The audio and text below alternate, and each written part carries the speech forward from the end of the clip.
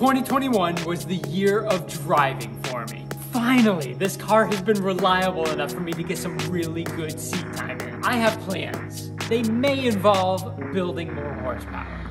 But first, I just want to say a huge thank you to everyone who has bought our merch throughout the past year. It's all available at refined-movement.com. So if you guys remember back, I had swapped in a low miles JDM D16A into this car. That was actually 2020.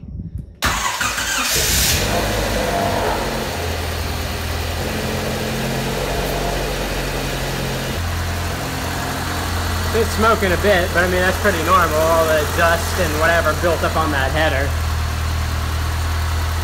Idling pretty good.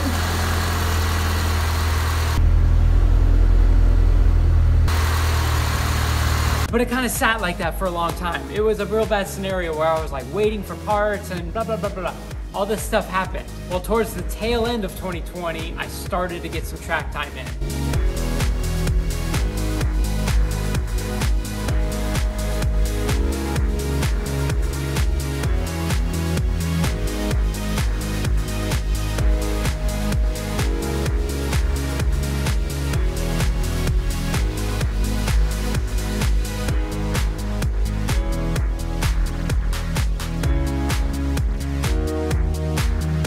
For 2021, I just continued on with that and got some really great seat time in this year. A bunch of different track days at the firm and a brand new track for me, West Palm Beach International Raceway, and I got my eye on Sebring next.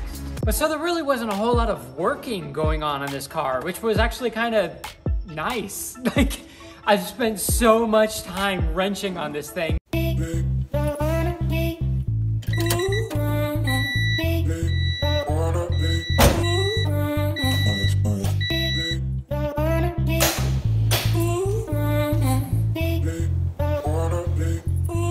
I'm like, at some points I almost forget, like, why am I doing this again? Like, do I just wrench on this just to wrench on it? It's fun, don't get me wrong. Like, I really do enjoy the wrenching and the building times. That's one aspect of the car life. The other aspect for me that is a major priority is driving this thing, getting better, having that seat time. So as I'm thinking about it, really the only big project that I found myself getting into this past year working on the car was not even really a nuts and bolts kind of part. I actually got into making carbon fiber.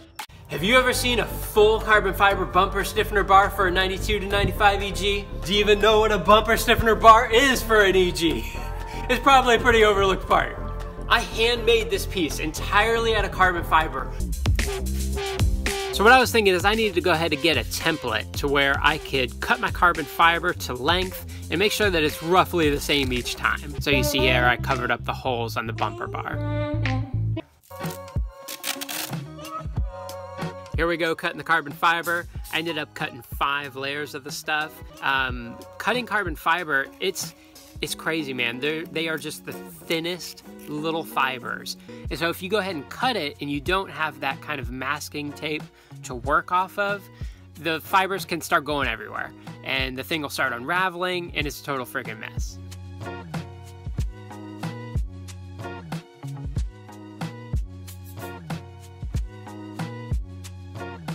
This guy right here is starting to tack up good. You see how it's laid down super smooth. That's what we want, man. So then I just keep laying down the carbon fibers. I went ahead and put this perforated release film on the back and I'm wrapping it up in the breather bleeder. Dudes! Check it out, man. So I felt comfortable to go ahead and get the drill out.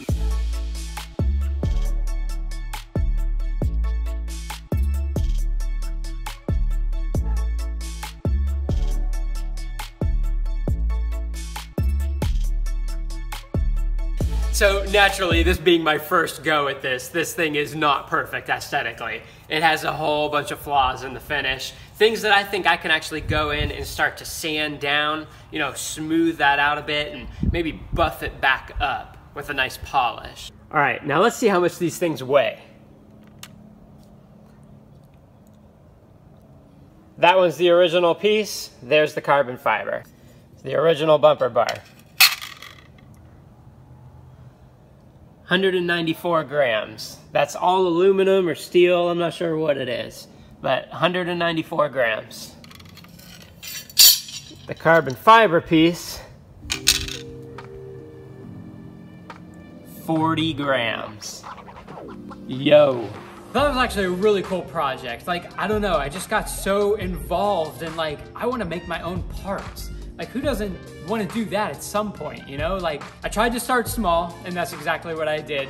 I was messing around with the little cutout piece for the dash. If you know, on the EG, they have like the little cutout where the AC vent would go in the very middle of the dash, and it was very unsuccessful. Those were definitely the test runs, and I started off with fiberglass just to kind of work with a material that's kind of like it, because carbon fiber is kind of expensive. Not to mention very time consuming. Fiberglass is no different in the time consuming area, but it's super cheap.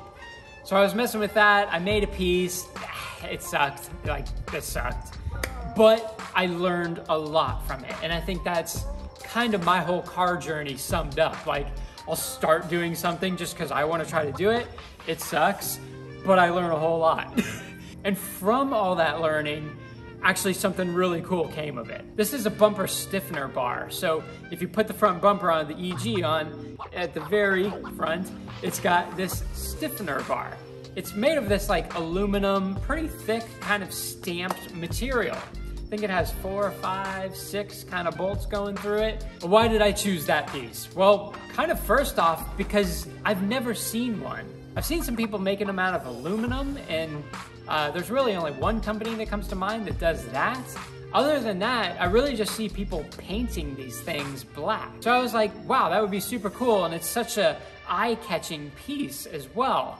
You open up the hood, boom, it's right there. So believe it or not, this thing is actually functional. Like, it works. I even did a test of that to see, and it actually sits on the bumper as it should, and I'm able to bolt the thing down. And it looks great on the car. And what's really cool about carbon fiber is, yeah, I saved weight. Granted, this is like, you know, if you go to the bathroom really big in the morning, you're gonna save as much weight as this thing does. But it saved weight. That original piece weighed, I forget how much it weighs, I'll show it on screen. And this thing actually came in at a significant amount less. So you could see that if you scaled that up to a bigger part, like if I was able to try to make a fender or something like that, it would actually really save the weight. The carbon fiber is really, really cool. Like I said though, aside from that, like I really didn't have to do any hardcore wrenching on this car this year. And I tracked the crap out of this thing. Like, it was awesome, man. That's what I've been wanting for so long, that Gran Turismo approach of, you know, drive the car, get the seat time, then decide what you think you need to go faster. I've got a really good handle on this car at the minute. I'm not saying I'm like the best driver in the world, but I have improved a lot. I'm running at a level that I know is respectable. You guys see that thing? That was in the car before. It's got the nice advanced cylinder heads, refreshing cylinder head on that thing. 3-angle valve job. It's nice. Some stuff might be going on. I don't know.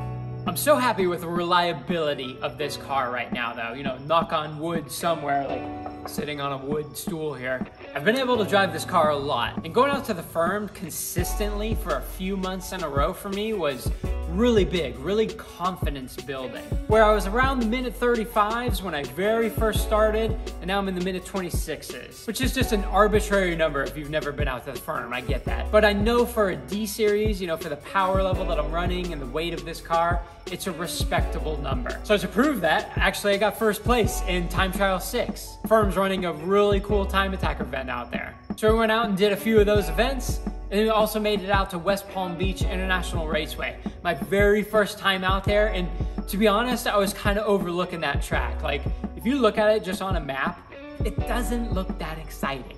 At least it didn't to me. But oh my God, getting out there, that thing was amazing. Like, the speed that you can carry down there, granted, D-Series, Civic, speed, all relative here.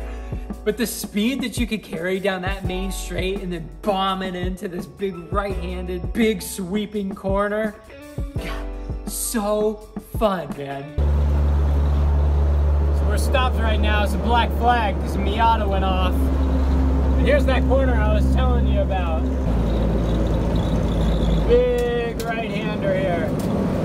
now it's killing the left.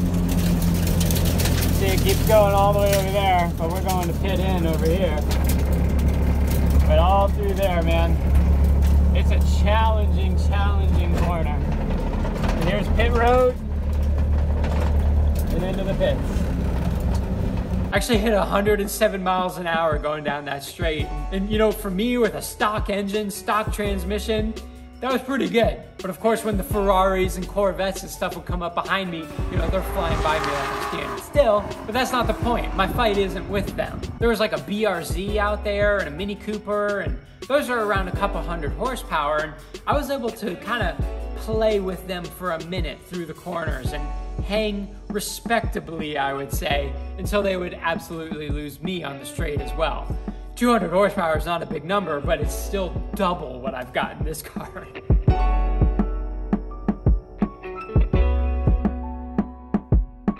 If you've made it this far, thank you very much. I really appreciate you. And so I want you to know this. I have plans.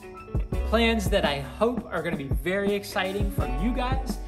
I know I am very excited. They may involve building more horsepower.